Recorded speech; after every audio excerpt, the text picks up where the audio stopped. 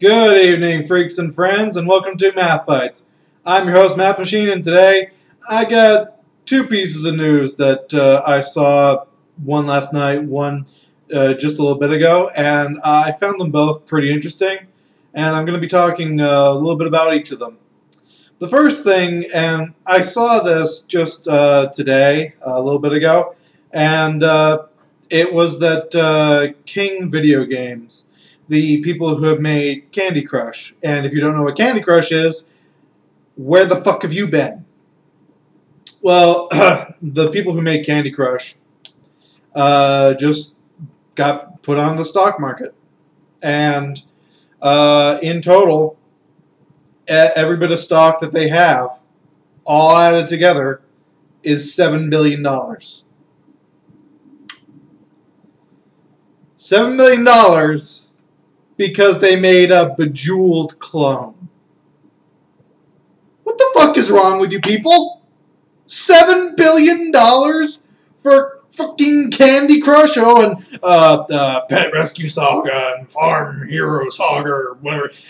What? They're Bejeweled! They're Bejeweled clones! They're pretty crappy Bejeweled clones. But, like, how is that company valued at $7 billion? A company that has copyrighted the word candy for any use in video gaming. It's unreal. It's worth I don't even... I saw that and I thought that it was just a joke. Like, I thought that somebody was fucking with me. But no, it's really worth $7 billion. Granted, at the end of the day, their stock dropped a good 18%. Happy day. But I figure at the end of the day, like probably a couple weeks, month or two, the stock price will even out so that it's back at where it started again, kind of like with Facebook. When Facebook opened, they had the largest opening of any company in the history of the stock market. And then when the day ended, they had the largest drop of any one single company in the history of the stock market. That's always fun. But now Facebook's prices have actually bounced back since then, and they are actually worth more than what they started as when they first launched on NASDAQ. And that kind of surprises me in one aspect, because I never expected Facebook to do well that well on the stock market, but apparently investors think it is. We'll probably see a huge difference like 5 years from now, unless things really change. But I figure that's not going to be something that lasts long. Like, these things are going to just plummet, and I will not be shocked if King Games continues to go down further, but then goes right back up again, because investors, woohoo, we know everything, we will influence everything. I hate the stock market. $7 billion. Oy vey. Now, the other bit of news is that Disney has bought something again. At this point, that should come as a shock to no one. The Disney's out there buying shit. Why? Because they can. We're Disney. We have billions of dollars just sitting around, and we can only swim through it so many times. We gotta buy shit. Or else, what else are we supposed to do? It still amazes me how this company has so much disposable income on their hands that they feel the need to basically buy anything that moves or exists, because they can. What they bought this time, I believe it's called Maker Studios. I may have the name slightly wrong, but to give you an idea, it's a YouTube thing. It's specific to YouTube, and I had to double check and triple check through a few different sources because I saw this article and I was like, that doesn't seem right. But I checked through a few sources, and yes, they really did do this. The way YouTube works is a lot of these bigger YouTube channels, they are sponsored, well, not sponsored, but they're kind of like under the umbrella of a network. And what a network is, basically, it's the hub of all these different channels. Like all these different channels exist in their own space, but then when like copyright claims or lawsuits are brought against them, it goes back to the network, who is sort of like the parent of all of these, and they are the ones that these channels go to in case of emergencies such as that. And above that, there's like a pool of 3 or 4 different networks that are all gathered together in this one company. It's called Maker Studios. And what Disney did is they just bought Maker just completely for $500 million. I'll let that sink in for a second. YouTube basically bought the rights for getting all the like company ad revenue money from, I'm sorry, Disney bought the ad revenue money basically from YouTube channels. And here's the clincher. Between Maker and then all of its divisions and then all the subdivisions therein, that was 55,000 channels. 55,000 channels. That's a damn load of YouTube content they just bought up. They didn't buy the channel specifically. What they did was their Maker Studios basically got the profits from the ad revenue, because each individual person got their own cut of it, but then the networks got their cut, and then the higher-ups got their cut, and then Maker Studios at the end got the largest chunk of the pie. So now Disney gets that largest chunk of the pie. And I was sitting here thinking, I'm not sure exactly what in God's name Disney is thinking they can do with this, but then I realized, oh wait, it's what Disney's probably going to do is they saw how profitable YouTube is right now. I say right now because who knows how long this lasts. And they decided to buy it because we just released Pocahontas from the Disney Vault and we had fucking $1 billion just lying around. Gotta spend it.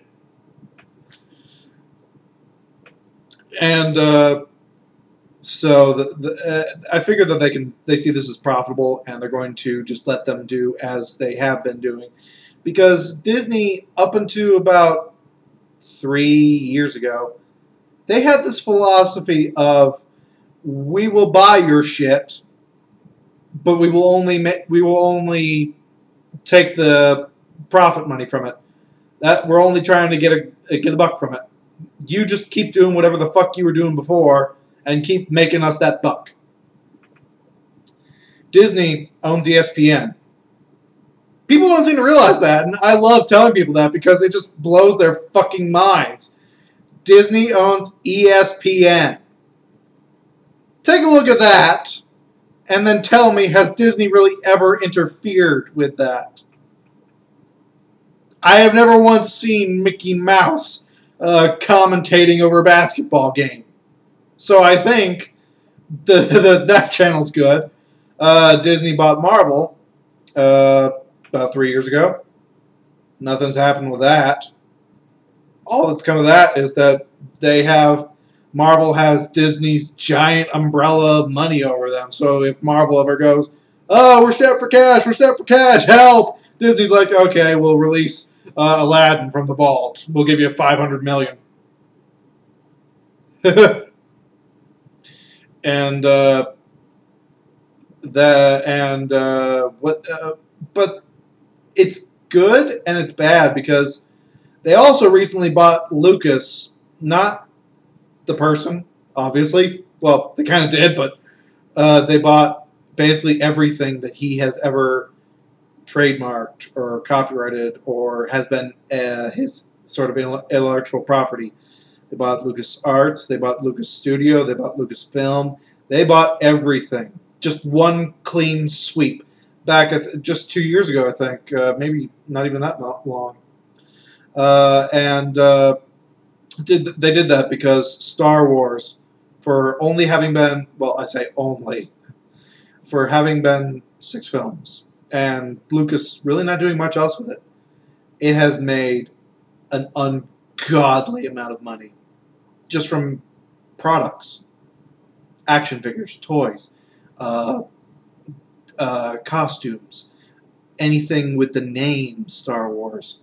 It's just insanely profitable. I looked at a chart like from 5 years ago, and it's mind-boggling numbers. It really is. And Disney bought that because, well, Lucas himself really wasn't doing anything with it anymore. And if anybody knows Lucas, when you tell Lucas, I want to write you a big ass check, Lucas is all like, give me money, give me money, give me money, give me money. There has not been a dollar that Lucas has ever turned down. I don't remember exactly how much they bought Lucas. I'm just gonna say Lucas for the sake of my sanity, because I don't want to list off every goddamn thing again. I don't know exactly how much they bought Lucas for. It was some ungodly large billion again. But see, the problem here with them buying Lucas is that what they did was they inherited a movie studio, and that wasn't really doing anything, and they inherited a game studio which they don't know how to work with. I've said this before, and I'll say it again. Disney can't do shit with games. What they did was they pretty much immediately closed down Lucas Arts. That's the video game company. Granted, LucasArts hadn't been really doing anything. They had a leaked demo. I use that term loosely, of a game, Star Wars 1313, and it was like a 2-minute demo trailer that was leaked. It wasn't even official. I think at one point LucasArts said, "Yeah, we're working on that," but that was just before they were bought, and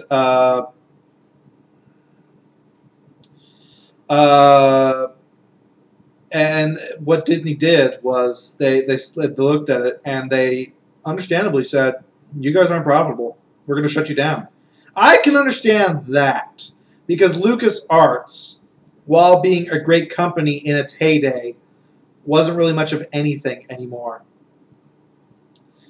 And it's a darn shame, because they were a pretty good company. And what they've become now is they are the company is still open, but it's a skeleton crew, and their only purpose is basically just handling the paperwork involved with, okay, you want to do a Lucas thing, okay, you give me this paperwork, fill this out, etc., etc.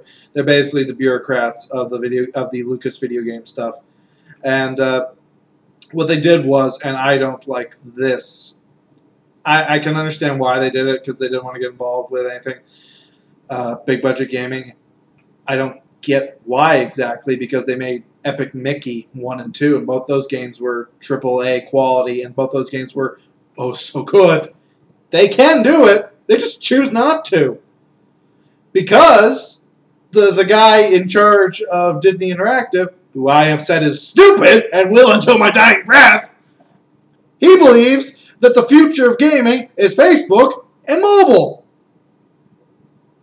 You disgust me. That is not the future. That is a sidetrack that is holding us back like 5 years. That shit is horrible. It's gotten better. Don't get me wrong. Well, except Facebook. That's actually degrading. Candy Crush. Good callbacks. But so they sold off the rights to all Star Wars video games, all of them, in their entirety, to EA. EA is now the sole company that can make Star Wars video games. If anybody knows EA, and when they heard this news, their immediate reaction, understandably, was, fuck. And mine was too. And mine still is, because while they are doing some things, we haven't really seen any fruits of their labor yet in a reasonable manner. And I hope that they can do some stuff, because they actually signed it out to 3 key studios that have been known for being pretty good at what they do. But this is EA, and this is Star Wars. So, if I knew EA, they are going to try and milk this sucker for everything it's worth. Microtransactions. So, they did that, and then when Disney also bought Lucas, what they did was they said, we want a new trilogy of Star Wars movies. We're going to make this happen. We want you to do this. We are telling you to do this. And initially they said, we don't really know if we can do this. You're kind of putting us on short notice. Ooh. But they said, you listen here, you little shits. You'll do this and you'll like it. Why? Because we can buy you. I'm pretty sure that's how the meeting went. So what happened was they've officially started the movies now, like a pre-production. But back when they first announced that there was going to be an episode 7, 8, and 9, what happened was the first couple of months, they actually hired a team, not for any movie-related purposes, but to figure out exactly how long they could, because they were given a specific year. They were told, look, either you're going to release it in 2015, or we're just going to fucking cancel this altogether. That's your 2 options. And in a lot of aspects, I wish that they had just not done it, because you're forcing them to do it in a confined manner of time. That's never good for creativity, and that's never good for a product in general, to rush it like that. But what happened was they spent like a good month figuring out what the perfect time would be to give them the most amount of time and still be financially feasible for a release. And I believe it was December 21st, 2015 for some weird reason.